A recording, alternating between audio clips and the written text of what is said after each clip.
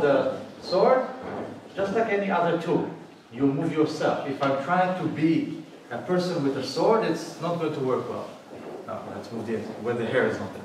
So here, if I am pushing with my hand, maybe stand strong. If it's the other side and the not sharp side, push against me.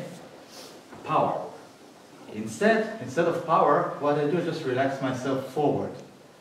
Tell me when you're ready. See? Then it's not me connecting against her tension. The same thing with the hand. If I'm pushing down, it's just a matter of who's stronger. And eventually it's not going to be me. Your statistics. But from here, okay, this is my body and I relax my body. So it's exactly like we did before. Here you just relax. See? Then you can connect to someone's relaxation.